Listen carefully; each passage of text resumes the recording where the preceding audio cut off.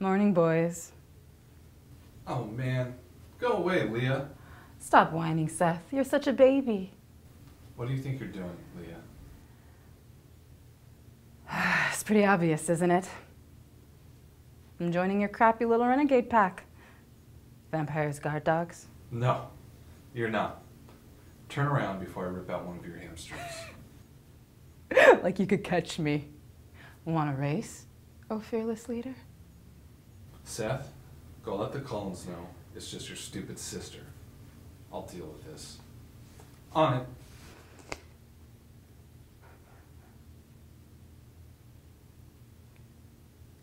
You're just gonna let him run off to the vampires. Alone.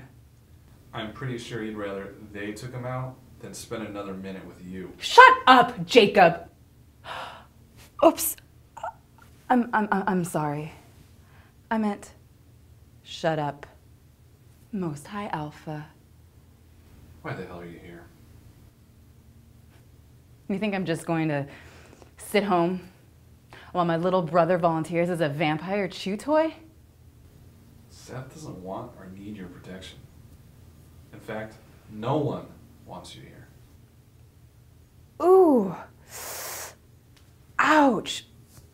That's gonna leave a huge mark. Tell me who does want me around, and I'm out of here. So, this isn't about Seth at all, is it? Of course it is. I'm just pointing out that being unwanted is not a first for me. Not really a motivating factor, if you know what I mean. Did Sam send you?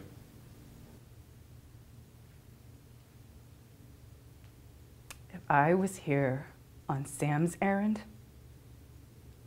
you wouldn't be able to hear me. My allegiance is no longer with him. You're loyal to me now? Right. My choices are limited. I'm dealing with the options I've got. Oh, trust me.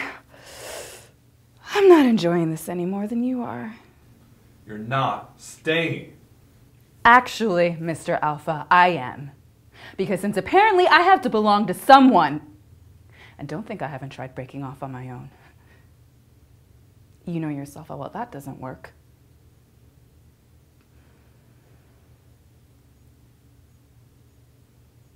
I choose you.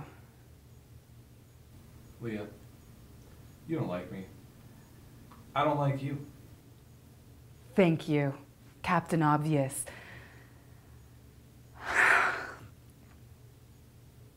That doesn't matter to me. I'm staying with Seth. Look, Leah. No, you! Look, Jacob, stop arguing with me because it's not going to do any good.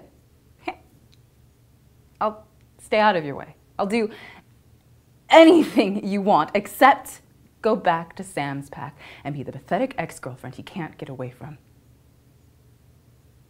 If you want me to leave,